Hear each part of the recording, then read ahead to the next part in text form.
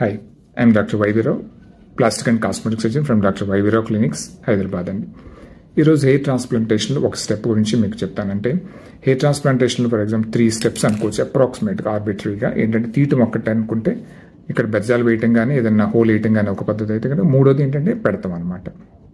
So ఈ బెజ్జాలు వేయటం are holes వేయటం అనేది ఎన్ని రకాలుగా ఉంటాయి అంటే డిఫరెంట్ అనమాట. Basically there are only 2 methods. For example ఒకటేమో నీడిల్తో పెట్టుకోవచ్చు, ఇలాంటి అల్ట్రా షార్ప్ నీడిల్తో యూజువల్గా 20 గేజ్ కానీ 19 కానీ 18 గేజ్ నీడిల్స్ దీస్ 3 ఎక్కువ వాడతాం అనమాట. ఫ్రంట్కి వచ్చే కొద్దీ నెంబర్ పెరిగే కొద్దీ ఏంటంటే అంత ఫైన్గా ఉంటుంది అనమాట.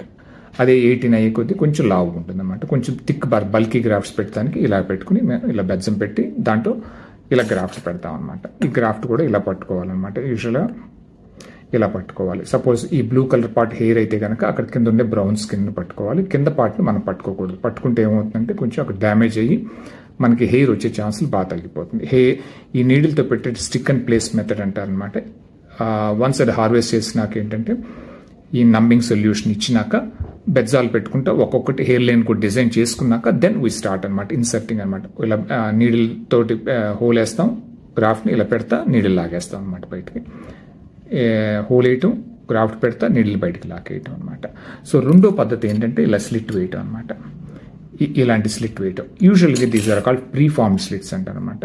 ప్రీఫార్మ్డ్ డిజైన్ అంటే ఒకటి హెయిర్ లైన్ డిజైన్ అయిపోయినాక చేసినాక ఏంటంటే రకరకాల ఈ స్లిట్లు ఏంటంటే డిఫరెంట్ ప్లేసుల్లో మనం ఎంత డెన్సిటీని బట్టి వచ్చిన నెంబర్ ఆఫ్ హెయిర్స్ని బట్టి ఇలా స్లిట్లు వేసుకుంటాం. మల్టిపుల్ స్లిట్లు ఇలా వేసేస్తాం అనమాట. వేసేసి దెన్ అన్నీ అయిపోయినాక మేబీ 2000 అవ్వచ్చు, 3000 అవ్వచ్చు ఆర్ ఈవెన్ మోర్ వేసినాక దెన్ ఏం చేస్తామంటే ఒక 4 స్టెప్స్ లాంటిది ఒక మెటీరియల్ తీసుకుని దెన్ ఇలాగా గ్రాఫ్ట్స్ పెట్టేస్తాం అనమాట. ఒక్కొక్కటి సపోజ్ ఆ స్లిట్ మూసుకుపోతే కొంచెం ఇలాంటి 4 స్టెప్స్ పెట్టి తీసుకుని కొంచెం దాన్ని డైలేట్ చేసుకుంటాం, ఓపెన్ చేసుకుని దాన్ని ఇలా పెట్టుకుంటాం అనమాట. 4 స్టెప్స్ తోటి కొంచెం స్లిట్ని ఓపెన్ చేసి గ్రాఫ్ట్ని లోపల పెడితే పైకి లాగేస్తాం అనమాట. సో ఈ విధంగా thousands of grafts can be placed అనమాట. So these are basically 2 types. That is slit method, ప్రీఫార్మ్డ్ slit with this type of slit. ఈ స్లిట్ ఒక ఇదే అడ్వాంటేజ్ ఏంటంటే దే ఆర్ అల్ట్రా షార్ప్ అనమాట. Usually they are 1 millimeter are 0.9 to 1.2 are 1.3 millimeters width ఉంటుందండి. ఇది దీని width అనమాట. Length about 5 to 7 millimeters ఉంటుందన్నమాట. So this is what. So దీంతో స్లిట్లు వేస్తాం అనమాట. అంటే మళ్ళీ స్మాల్ స్లిట్లు వేస్తాం. రెండోది ఈ నీడిల్ తోటి. So this is stick and place method, this is ప్రీఫార్మ్డ్ స్లిట్లు అనమాట. These 2 methods are the commonly used methods for inserting the grafts అనమాట.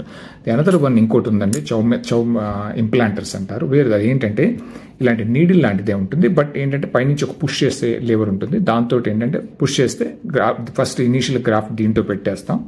గ్రాఫ్ట్ పెట్టినాక దీన్ని అలాంటి ఒక లేవర్ ఉంటుంది, దాంతో పైనుంచి పుష్ చేస్తే గ్రాఫ్ట్ దాంట్లో లోపలికి వెళ్ళిపోతుంది.